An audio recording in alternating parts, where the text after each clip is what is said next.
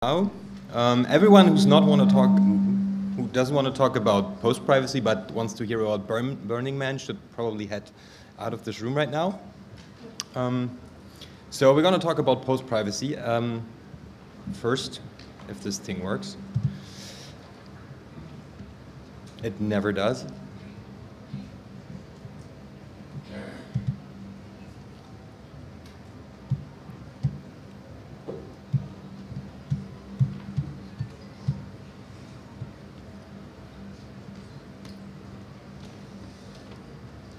I can tell you what's on the first slide anyways. My name is Jürgen Goiter, or Tante, depends on whether I'm online or offline. Okay. I come from Germany, which is this weird country that brought you Club Mate, which some of you might have enjoyed here. It's probably one of the few good things that Germany has ever produced.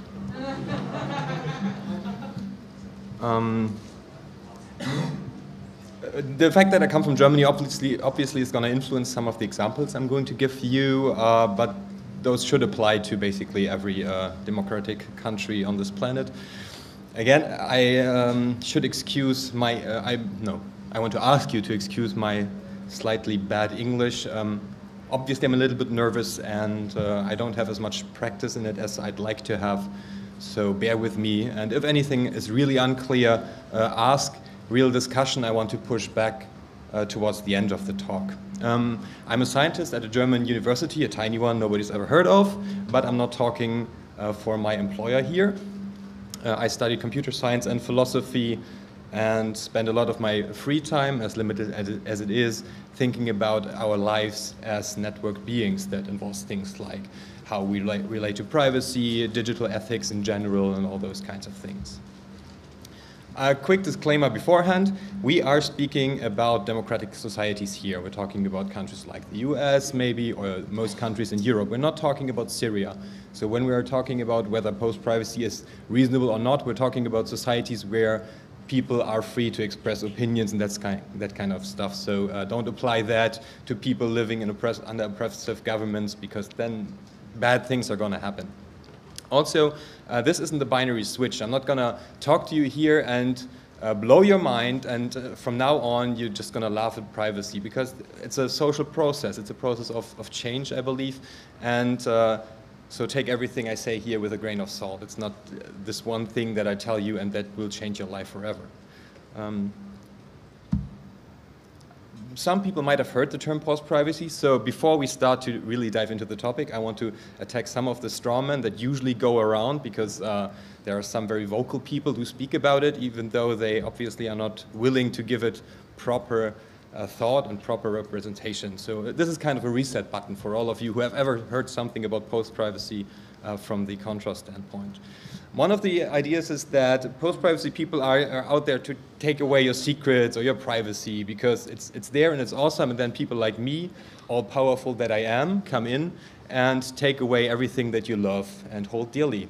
Those people also say that it's about banning encryption, that it's about the transparent society where everybody is supposed and has to know everything about all of us, which, as everybody who's ever heard a William Shatner album knows, is just too much knowledge. And people think whenever they talk to post-privacy or about post-privacy, they say, look, they don't even give out their passwords, so they have something to hide. Haha, we've got them, which is also a bogus argument, as you will see at a later point. So nobody's really taking away anything from you. That's not what we're about. It's also not a conspiracy by Google, Facebook, the NSA, the German Verfassungsschutz, or whoever you want to think about. It's nobody in the post-privacy fraction is a friend of the NSA or whatever they are doing. And we're also not out here to lure you into giving your data out there into the internet to be victims of whoever corporation or government you can think of. That's all a representation, a misrepresentation of what people are talking about when they mean post-privacy. But before we can really talk about what post-privacy means, maybe we should look at privacy for a second, so we're all on the same level here. Privacy is key to many debates of our times. I don't want to over-exaggerate here, but maybe like half of the talks at this conference deal with privacy in some way, shape, or form. When I talk about privacy, I speak on a very high level. I'm speaking about the level where we are, the people, where people interact with each other. I'm not talking about privacy on a technical level, you know, where people try to build protocols, how computers interact, or encryption technologies. It's cool that it's there, and we all are obviously building upon that, but that's not really the level I'm focusing on here right now. Privacy is considered to be threatened a lot these days, and many people sitting in this room or running around here are defending it at conferences like these or in other situations. It is obviously a human right. It's written down in the Charter of Human Rights that the UN has given out, and, for example, the European Union. Okay. And the European Union as well. Every human being has a reasonable, can expect a reasonable amount of privacy, whatever that means, and whoever is supposed to decide what reasonable means in this context. But what is privacy? Apart from obviously a mechanism that we have invented, a tool to protect people from, for example, discrimination or powerful entities that could overwhelm them or could force them to do things they don't want to have done to them. The definition of privacy is, there isn't one, but there are, I'm going to look at two of the main aspects that define what most people probably understand as privacy. There are always some definitions that are out there or that try to phrase it somewhat differently. Also, there are slightly different representations. I just picked two at random, somewhat random. So let's go through that. The first aspect of privacy is, has been formulated in 1870, I think, 1890? 1890 by two lawyers, Brandeis and Warren. This is Mr. Brandeis right there, Louis Brandeis, who later became, I think, a judge at the US, at some high US court. And that was the time when cameras, photographic cameras, started popping up, and people started to get worried about others, you know, peeking in and taking photos, and you could never be sure that nobody would take a photo while you were somewhere where you weren't supposed to be. Might remind a few people of the debates around Google Glass that we have been having lately. And Brandeis and Warren defined a right not to be seen. The implication is that you have the right to retract to a space where nobody looks at you, where you can pull back from the public eye, where you can be whatever you want to be, with whoever you want to be, talk about whatever you want to be. That is basically sacred. Obviously, that right is connected to things like the privacy of correspondence, of your mail, and also has been adapted to many electronic ways of communication. So it's basically the right of the individual not to be part of the public life for a certain amount of time, and if he or she wants, for basically ever, if he or she can do that. The second aspect of privacy, and here I'm using a sentence that James H. Moore, who's a professor for intellectual and moral philosophy at Dartmouth College, said, the right to control access to personal information.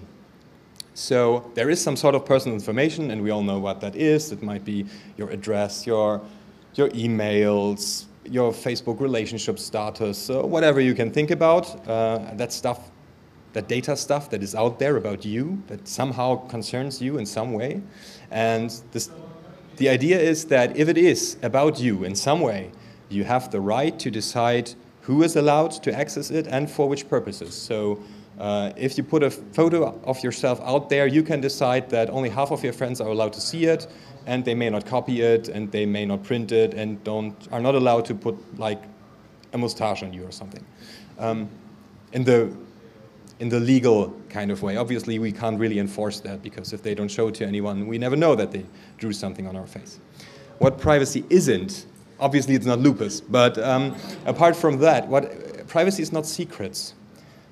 Secrets are things that you have with others, things that either you do not share at all, like your passwords, which are your own secret that nobody else has because you use it for authentication or something, or information that you share with a very selected few under the assumption of non-leakage. It's a thing of trust. You establish, you know, these are my friends, I trust them, I can tell them this without them going all over town and telling everyone else.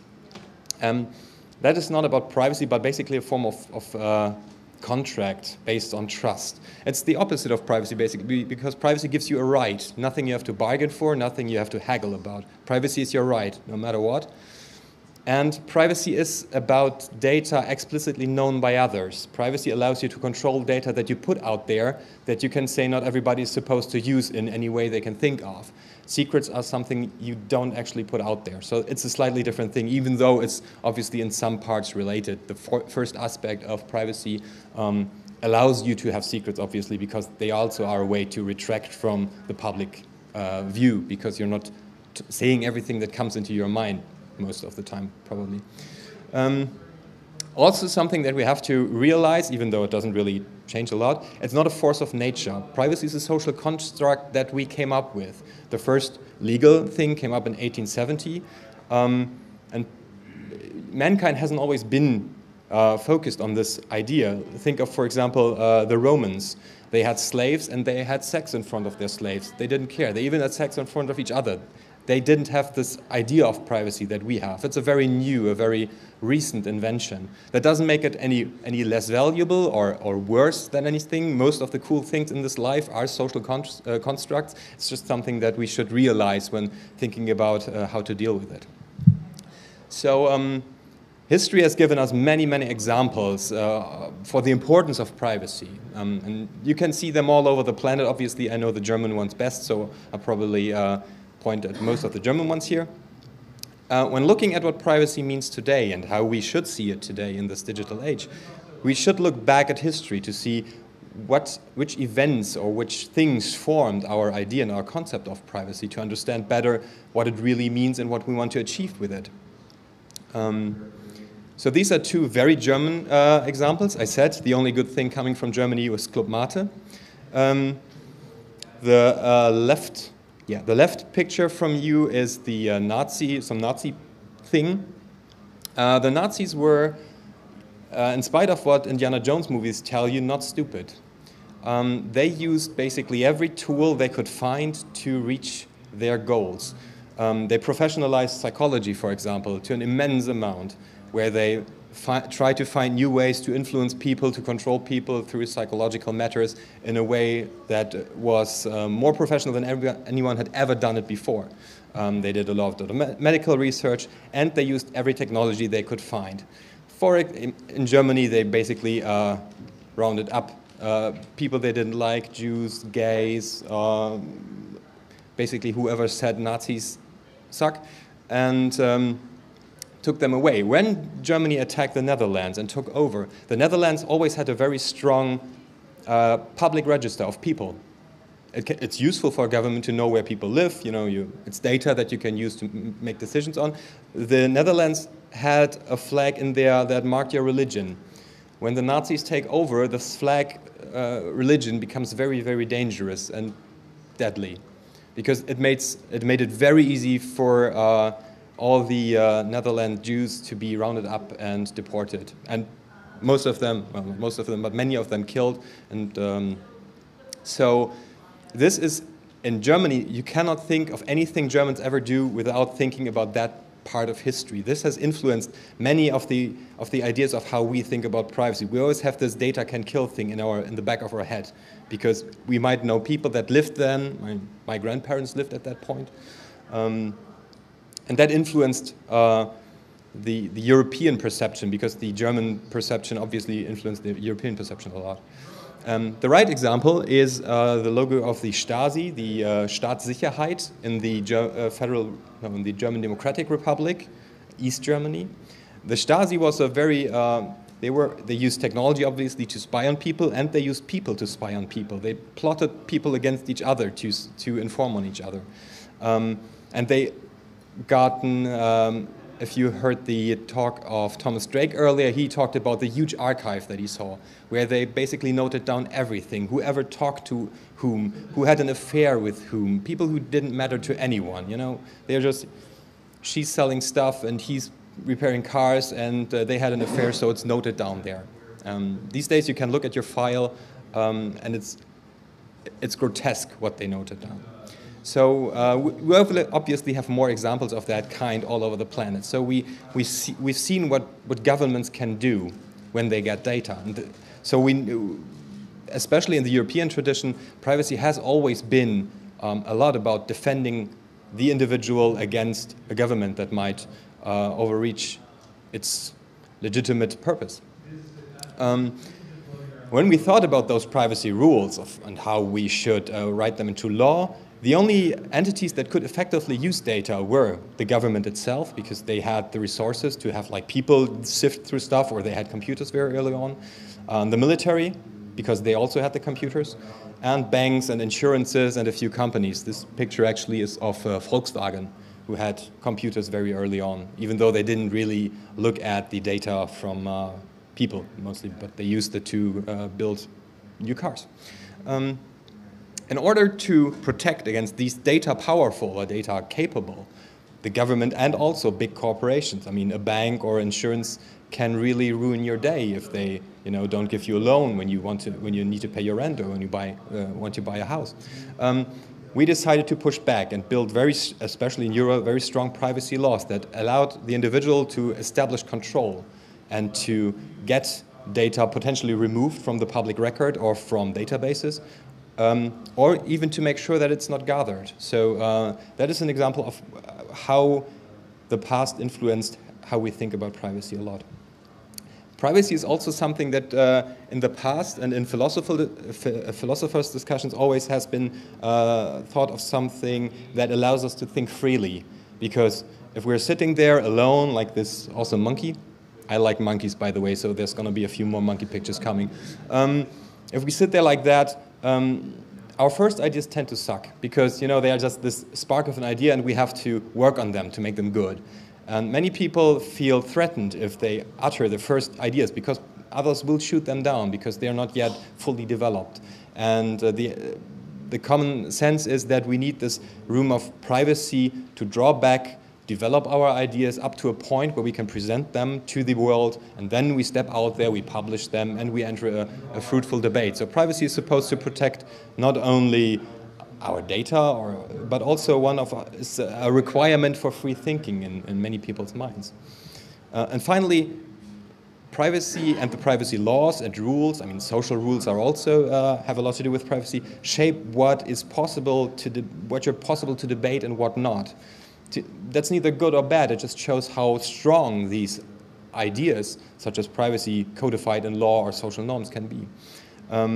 If something is marked as private, that also influences whether you can just talk about it like that. For example, in societies where income is considered private, you don't ask people what they make, because it would be considered overreaching. It would be considered intrusion into their privacy. In societies where nobody cares, because it's maybe an open record and everybody can see it, you can talk about income because everybody knows anyways. So privacy was very useful in describing what's possible to talk about and what isn't in our society. It shows what we consider to be okay to just mention. So privacy as an idea is great and important and powerful, as we've seen, and it helps us, it protects us against powerful entities. Is privacy a success? Let's look at a few examples. I mean, the European politicians that I have to deal with a lot always want to tell us privacy is going to be the biggest business opportunity for Europe, because strong privacy laws, and everybody's going to put their data into European servers because there is privacy. And, well, facts don't really line up with that, but at least it's something they can tell newspapers. So let's look at whether privacy laws and legislation really works. Sometimes it really does. This is the Federal Constitutional Court of Germany, kind of like the highest court in the US. The Supreme Court, exactly. Thank you. Wisdom of the crowd. In 1983, German government wanted to run a census, and instead of just asking, how many people are living in your household, maybe a rough estimate of income, they really started to dive in. It was obscene at that time. It was like maybe a quarter of what Facebook wants to know from you. So it was obscenely much. Nobody could ever think about publishing that much or giving that much information out. And people protested. Some people were just refusing to answer that, and some people went a step further and sued the German government and said no. And they even got a new right. The highest German court said yes, And you have the right of informational self-determination, it's called. And in Germany, the legal system is a little different than here. If the court says that that is a right, you can sue for that. That means it's now, they even strengthened it. So the privacy regulation gave you even more handle to deal with powerful entities. So privacy law worked. But very often it doesn't, sadly. Regardless of privacy law, we share stuff left and right without often looking whether the people that it concerns agreed to us sharing that. You know, we just take a picture somewhere and we upload it because we think it's cool, but someone's face is on there and that person might not like that. Companies can pressure you into giving them data. If you want to get a job with a company, they send you a questionnaire and you either fill it out or you have no job with that company. They have the resources to gather all kinds of data. Just because they're very big, they have a lot of data. For example, if you are IBM or if you're Volkswagen, you know exactly how much an hour of work in Germany is worth at any given place. Just because you have all that data, you pay people who live in Germany. Also, oftentimes corporations have special legal rights. In Germany, the publishers of newspapers they may trade personal data without any restriction because nobody knows, but they have that right. And governments really don't care about privacy laws that much either. They should, but when they start getting in the way, there's always a loophole or a way to circumvent it, or it's just, you know, oops. And this leads us to a short intermission, very quick intermission, because I promised whenever I have a microphone in front of me, I say this. Governments, the way governments use secret services is toxic for our democracies, and we need to get rid of all of them, of the NSA, of the GCHQ, German BND, all of them, because we can't control them democratically. They do whatever the fuck they want. They care about none of our rights, and they are leading a secret war against all human beings on this planet, and we can no longer tolerate this. And this is not something that we fight with technology, just with technology. It is something political, and we have to get people to understand that this is no longer tolerable, and that is not how our democracies work, and we need to dismantle them, all of them. Thank you. So let's get back to the privacy issue, but dismantle all secret services. Back to the privacy issue. So even if privacy has problems, I mean everything has problems. If we build it, it has bugs. Why break things further and start thinking about post-privacy? Maybe we can fix it. Maybe there's, you know, technology we can throw in there. Maybe we can encrypt the encryption with encryption and encrypt it even further, and then it works. Or maybe we need to just rephrase the law and then it works for some way. Privacy is a human right after all, so who would even attack that? It's at least something. It gives us at least some protection. So let's look at how it's really broken, apart from a few implementation details or, you know, cases where something didn't work out. The awesome Johannes Grenzfurthner of Monochrome, who's talking on Sunday at 1 p.m., and you should be there. That dude is awesome. Listen to him. It's going to be basically insulting the public audience here, and it's going to be splendid. So be there. And they coined the Monochrome, this artist collective from Austria, coined the term privacy as a bourgeois fantasy. And what that means is, think of Brandeis, the right to be let alone, the right to draw back from the public and no longer participate because, you know, you don't have to. That makes sense if you are, for example, independently wealthy and independent of others. If you have, for example, a room that you can draw back to. If you share a room with 3 people because that's all you can afford, no, you have no room to draw back to because there's always 2 people in that room and they might be doing whatever. If you're not independently wealthy and you need to get a job, I said that earlier, people will send you questionnaires. You want to find an apartment, they send you questionnaires. If the government wants to know something of you, they have these dudes with the uniforms and, you know, the guns. They get you to give them that information. If you need a loan, and most people of us will need a loan if we want to buy a car, an apartment, maybe a house. We basically have to strip down and give the bank whatever they need, because if we don't, they don't give us any money, and we're screwed. So this whole notion of privacy is fine, but you have to be able to afford it, and most people really don't. I don't know how many people here never had to fill out a questionnaire that they don't want to fill out. Very few, I suppose. And then there's something called the privacy paradox. It has been described as the discrepancy between privacy concerns and actual privacy settings. There have been many studies about it and tests how it really informs people's decisions. What it means is that people say that they care about privacy and dangers to their privacy, and whenever you ask people, they will say they care and it's very important to them, but they don't act like it. They don't set up their privacy settings in that way. They don't choose the services they use based on that. And especially in Germany, but probably here as well, Facebook and Google basically have the worst privacy PR that you can ever have. If Google does anything, everybody believes, okay, they are screwing with our privacy. That's what they do all day. Still, in Germany, Google's search engine has a market penetration of 95%, about that. So people say, yes, I feel threatened and endangered, but they still use it. The common wisdom, especially in this kind of crowd, is that people are stupid. And it's complex, yes, and they are not doing all the legwork, and they're not trying to understand it. We have to teach them and beat them with a stick until they do whatever the hell it is that we think they should be doing. The other interpretation is that privacy is learned. When I grew up, I learned that privacy is very important for all the reasons I outlined earlier. And I always repeated that for a very long time, even at points where I had realized that something was fishy about that. It's something that has just been repeated so much. It's a meme that we've learned, and it's for many people no longer that internalized that it's really forming the way we make decisions. The privacy paradox illustrates a point of fundamental change in the way we deal with the world. We have old values such as privacy, and they are still very deeply rooted in our common debates. But within the digital world and the way we do things there, they no longer seem to really apply or work the way they used to before. So something has obviously changed. And also something that is where it really clicked for me. Privacy is DRM.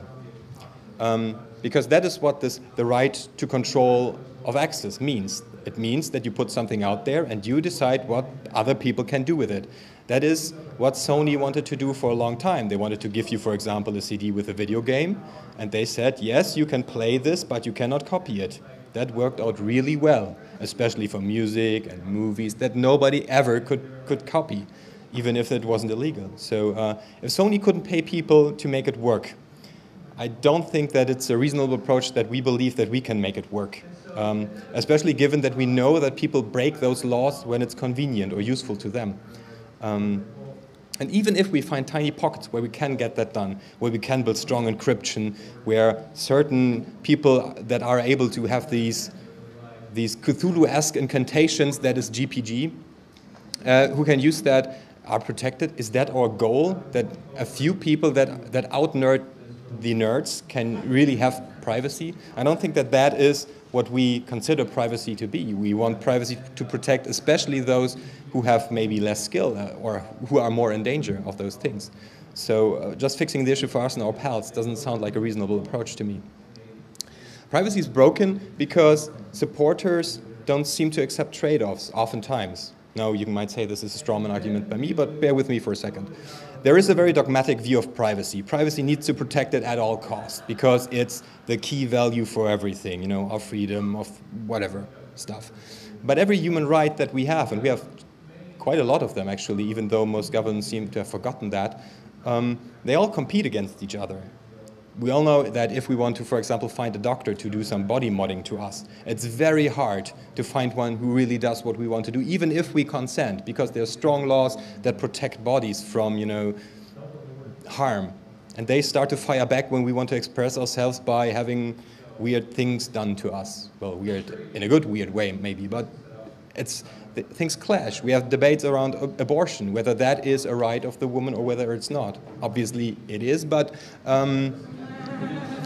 there is a debate going on about that. And again, rights are clashing. And the same thing is there with free speech versus privacy. We can always say, yeah, privacy, über alles, but that does really step on the free speech thing. And we have tilted the debate very much towards the privacy angle, and that can go very horribly wrong. I don't know how many people of you have seen the European Court decision lately, the right to be forgotten, which is basically a whole clusterfuck I could rant about for an hour here.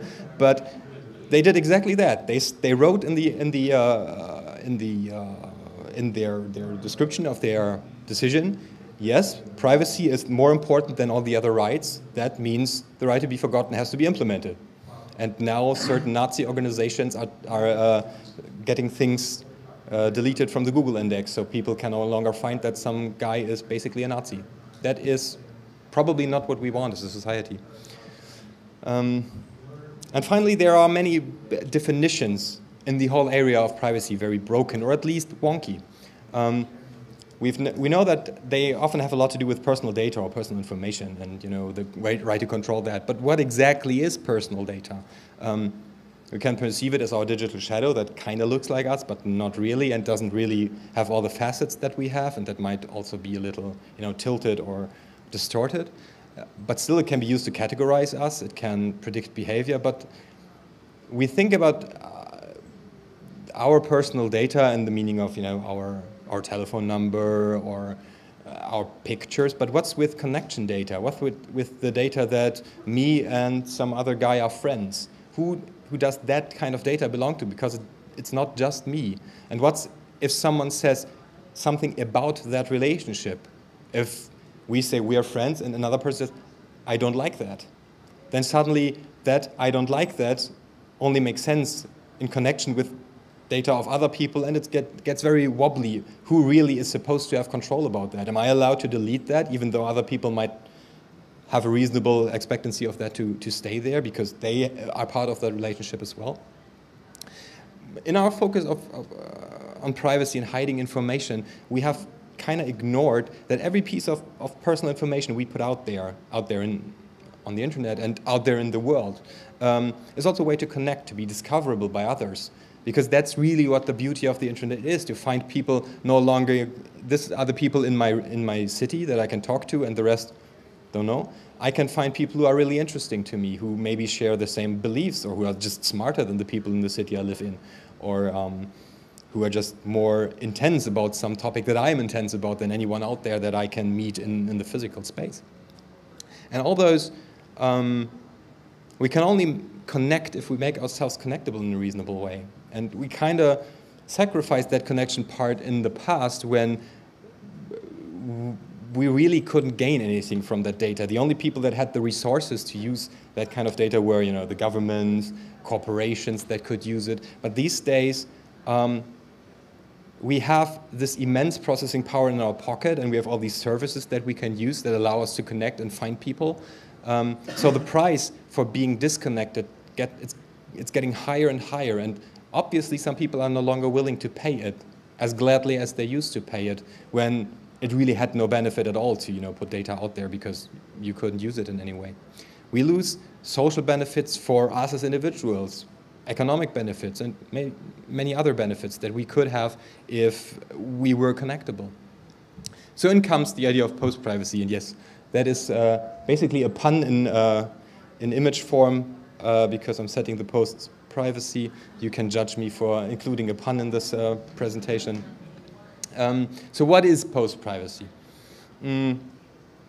It's sort of an analysis as well as a utopian approach, but most basic, on a pragmatic layer, it means a change of defaults.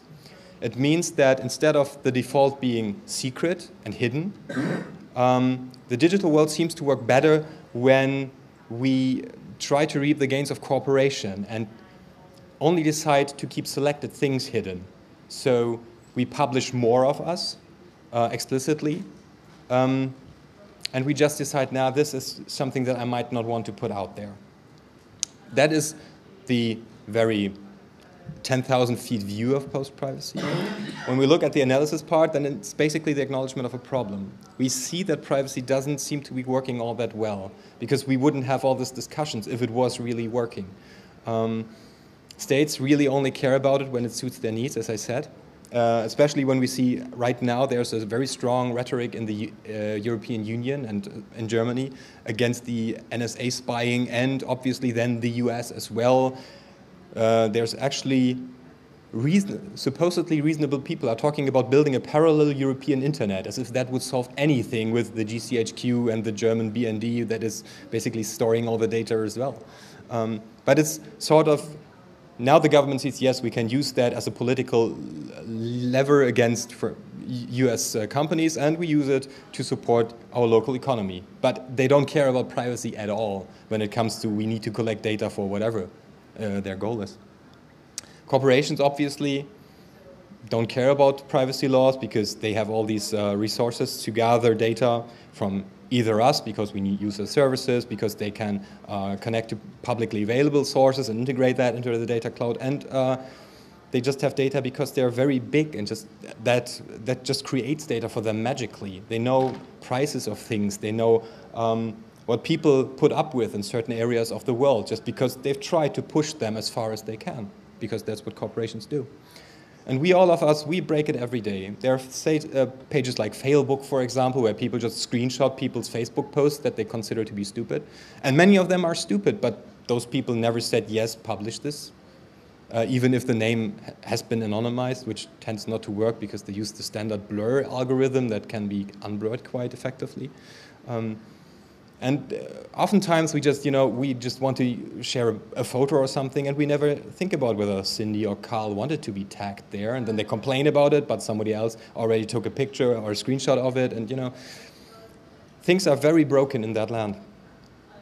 And more fundamental is that even though the term social networks has become synonymous with a certain class of online services and products like Facebooks or whatever, we've always had them, and we've always lived in them. And interestingly, offline, we do share all kinds of information that we probably wouldn't share online, or if we thought about it in an online context, we would never do that out of our free will.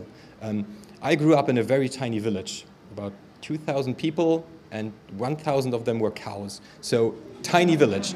And everybody there knew basically everything about everyone, because you just knew, okay, that guy's car hasn't driven to work for like 4 weeks now.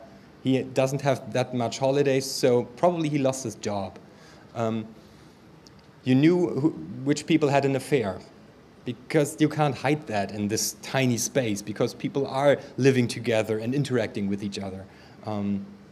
We're not an island. Nobody of us is autonomous, really not. And that is not a weakness.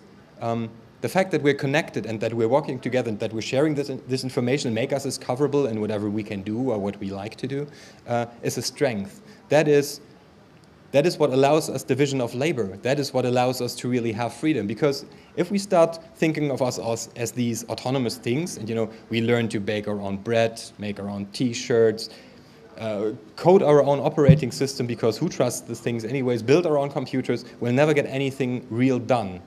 And actually, I don't want to make my own T-shirts. I want to focus on things that I'm good at and that I like. And I want other people to focus on the things that they're good at and that they like. And that is only possible if we share information about each other, about how we can relate to each other, what we can do for each other.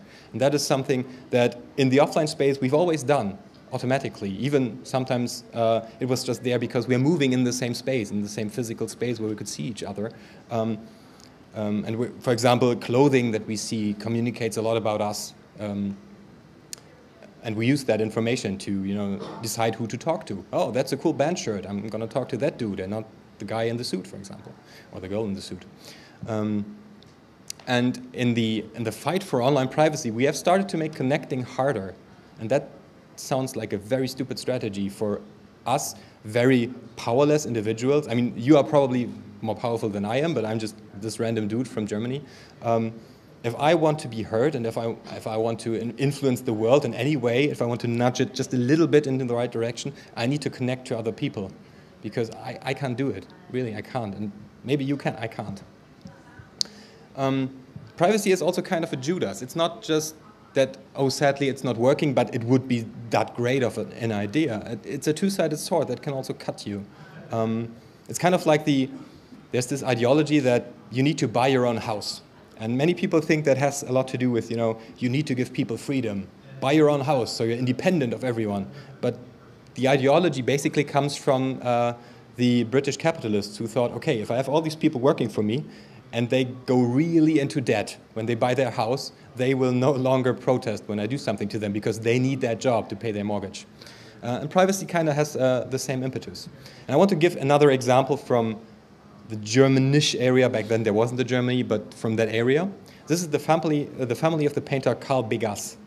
This thing was drawn in 1808, and it's one of the early examples of privacy, and it's the so-called Biedermeier area. It had its heytime between 1850 and 1815 and 1850, and it was a reaction to the Carlsbad decrees that where the German monarchy decided that all these reformist, liberal ideas, people thinking about nation states and people having rights and voting and all those crazy ideas, were not so cool. So the Carlsbad decrees made it basically illegal to say your opinion out in public. It censored the press.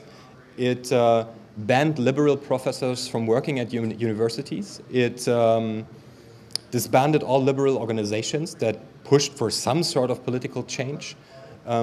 And many of the reformers and local governments that had worked with different groups were pushed out of office by about 1820.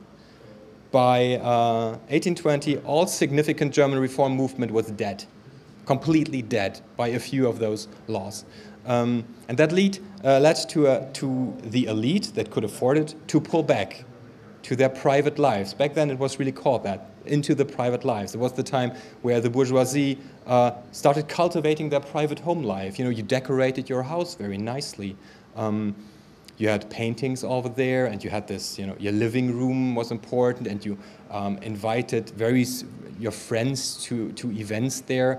But it was all in this very secluded area. Not every part of your house was something that friends could see, only very selected areas where you could show how awesome your house was. This nice home was the goal. Your private life that you and your family interacted on, that was supposed to be beautiful, and people invested a lot of money and work into that.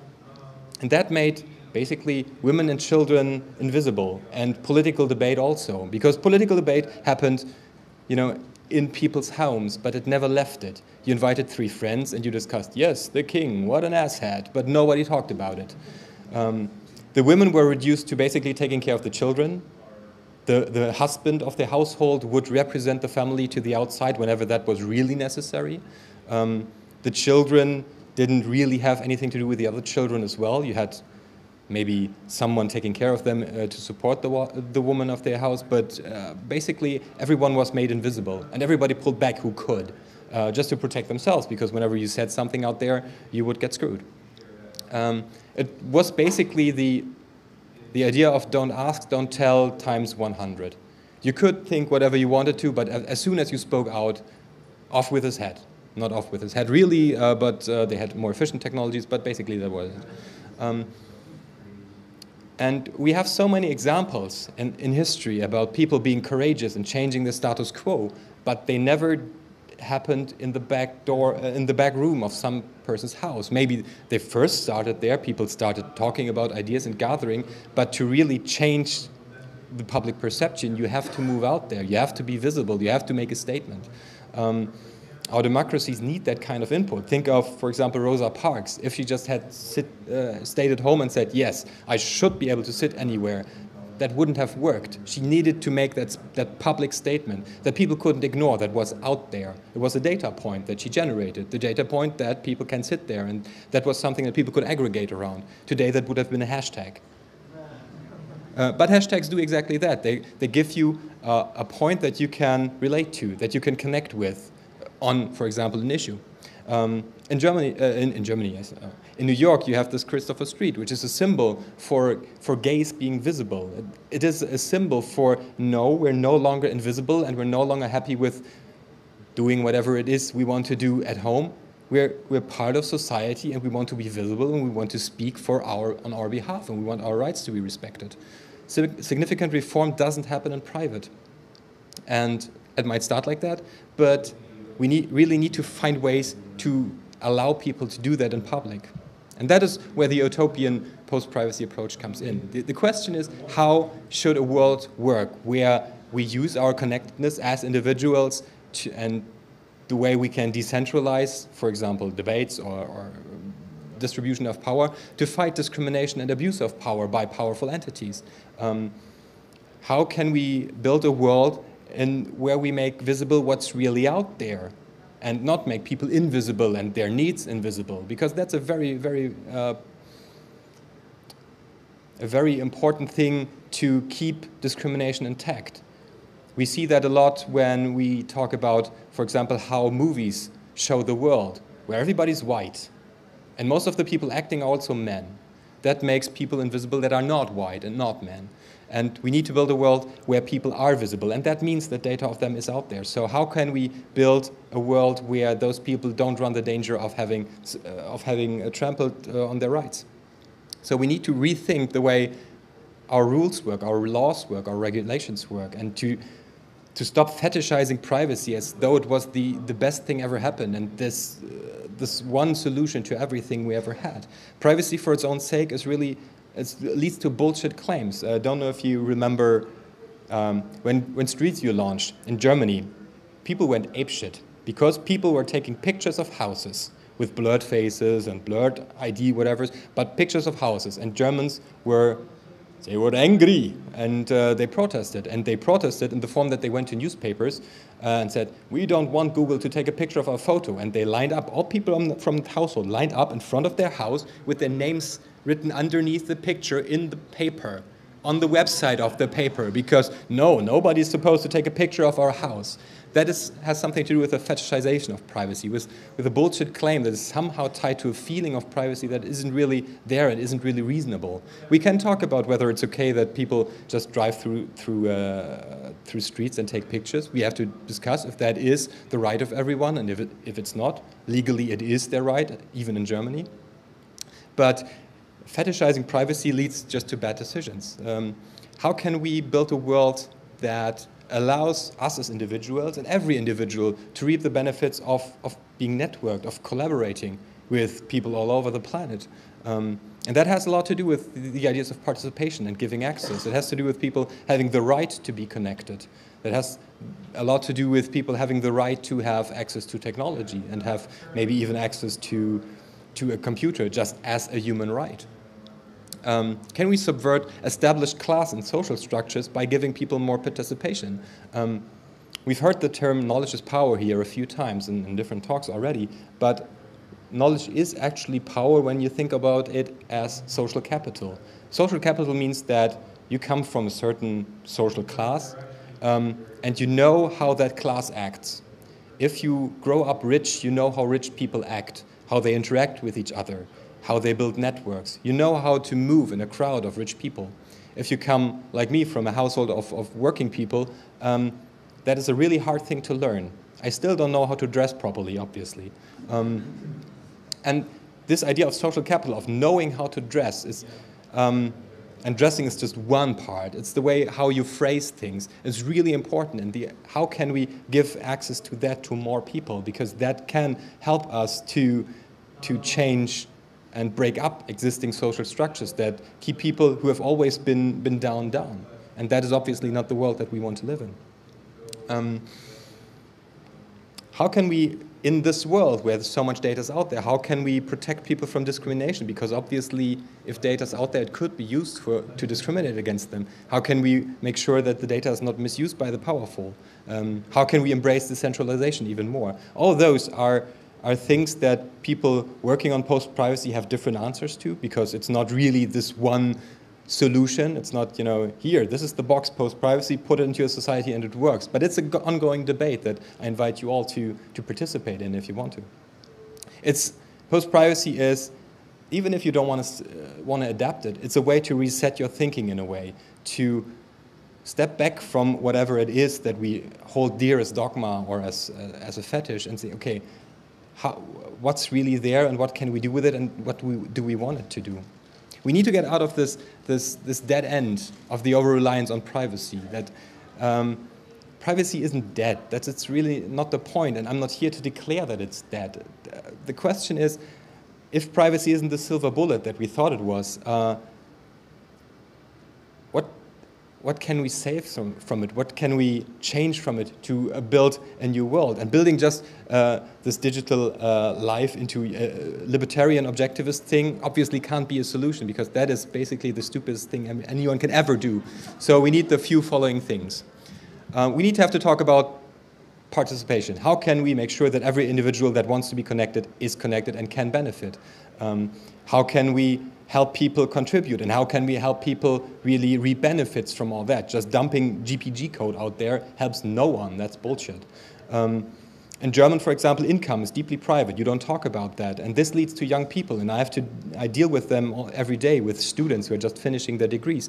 I deal with them, and they don't know how much money they should ask for when they apply for a job after their masters.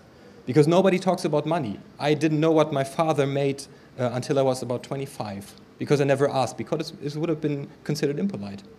Other countries have obviously open registers where that is not an issue, but we need to help people get participation and get access to their data in a form that they can use and that they can apply to their lives and to be better. We have to build open and non-commercial platforms for people to collect and aggregate data, because if we don't, nobody will. Facebook wants to have their silo because that's how their business works. We have to build something that works as a replacement or in a connection with Facebook. Maybe people will never leave Facebook, but maybe we should build ways where they can at least have their data mirrored so they can access it in a more meaningful way than what Facebook allows them. We need to fix the way we think about software and build usable alternatives that empower the use of data, and not these diaspora things where you cannot find people and only if you, and nothing works and you can't communicate through it and it's just broken. That doesn't help anyone. We shouldn't focus on hiding information. We should focus on empowering people with information, because that's what the information age is about, if it is about anything. We have to build structures that help us to collectively redistribute power.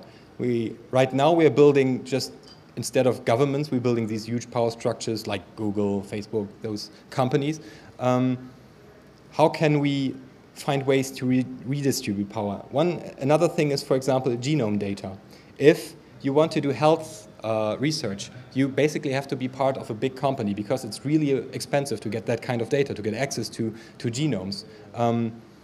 Is that how we want the world to work? Because right now we have to rely on a few pharmaceutical companies to do research. And if they're not interested in something, if it's not worth it because it's in Africa and they don't have the money to pay for anything anyways, they will not work on it. There are options to fight that. For example, some people might know the 23andMe service where you can have your genome analyzed. A friend of mine built OpenSMP, where you can upload your thing and give it access to researchers to study and to check whether the companies that are building our medicine are really doing a good job or whether they are just selling us shit. We have to build platforms that allow us to harness data. And that doesn't mean that you have to link your OpenSMP account to all your other accounts so everybody knows that it's your data, but it's providing that kind of information can help us all, because it allows us all to access more information. We have to look at consent and rethink consent, especially on a very individual level. We can obviously just take a picture of this, and I was tempted to just take a picture of this room because for me it's kind of a big deal to stand here. But then I thought, okay, there are probably a bunch of people who don't want their picture taken right now, so don't. And that is a way we have to rethink how we act with the world. Think more about consent. Think more about how we really treat other people and other people's data with the respect they deserve. Ask how they want their data to be treated. So we need to further develop the ethics of sharing, what's okay and what's not okay. Rethink that. Lobbying privacy laws, we have basically been missing the point, because what we really want to do is we want to protect people from overreach and discrimination. And what we have been doing is we have focused on this one tool, and we've tried patching it and fixing it and patching it and fixing it, instead of really looking at the issue and seeing if the tool is the right tool anyways. Maybe it's no longer the right tool. Maybe it was. Maybe it no longer works. So we kind of fucked up, because we try to hide a lot of data, and we are not focusing on enabling people to do something useful with it. And we ignore people, and we make fun of people who use Facebook because it's the only thing they have and they know how to use, and tell, yeah, if your privacy is fucked, well, it's your own fault. Use whatever weird command line thing is out there. That is all. We fucked that up. That's our fault. And we can do better. And I'm looking forward to seeing what you guys and you girls come up with. So just to get some nerd cred, the inevitable XKCD comic. Privacy is not this binary thing and not this one thing. Many people think very differently about that. And this talk is not supposed to convince you all that I'm right and I've eaten the wisdom with a spoon from childhood on. But I hope to give you just a new way of thinking about things. And maybe you think it's stupid, and that's okay if it helps you rethink your perception of privacy in the digital sphere. Maybe you can come up with something that annihilates everything I said, and that works, and that would be awesome. But that's everything that I can do. One thing very important to me, a very special thanks goes out to these people: Kaspar Clemens Mirau, Katrin Passig, Lorena Jean Palassi, Michael Seemann, Till Neuhaus, and a few others, because without them I couldn't have paid for the flight over here. They are the most awesome people right now, so thanks to them. Their applause. Thank you for your attention and coming here when you could have listened to this awesome Burning Man talk that I will later look at in the recording. Questions and remarks, we don't have a lot of time, sorry, I had a lot to talk about. But I'm here all weekend, you can just hook me up. I'm the dude with the red star on the shirt. You can also hook me up on Twitter, I'm @Tante. You can email me or XMPP me at tante@tante.cc, and tante.cc is also my website where you can write comments under my post-private blog post telling me how stupid I am. Thank you, and have a nice conference.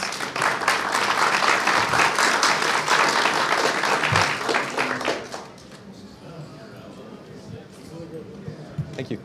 Es gibt ja diese andere Postprivacy-Idee, dass bloß viele Daten reinschreppen, damit die Menschen praktisch jeder einzelne Baum im Wald nicht auffindbar ist.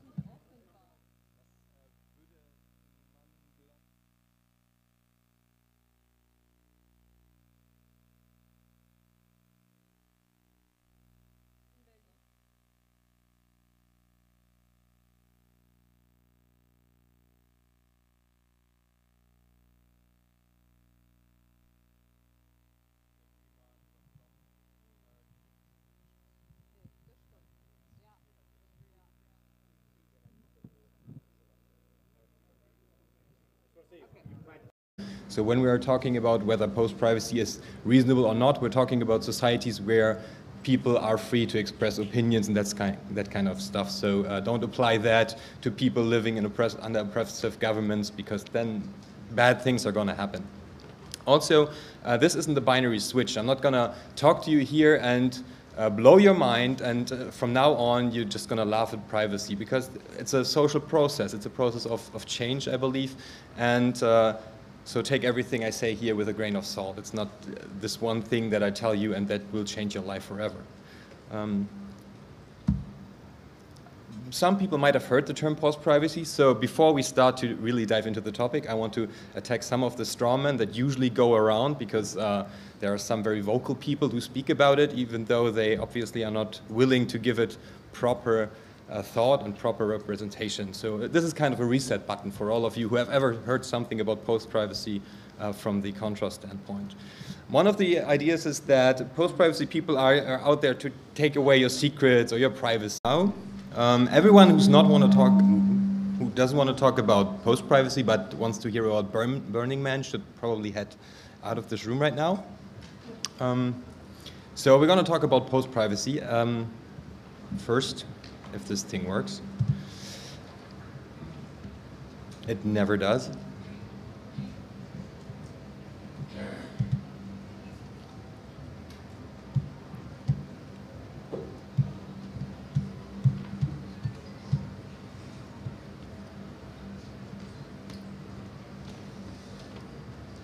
I can tell you what's on the first slide anyways. My name is Jürgen Geuter, or Tante, depends on whether I'm online or offline. Okay. I come from Germany, which is this weird country that brought you Club Mate, which some of you might have enjoyed here. It's probably one of the few good things that Germany has ever produced.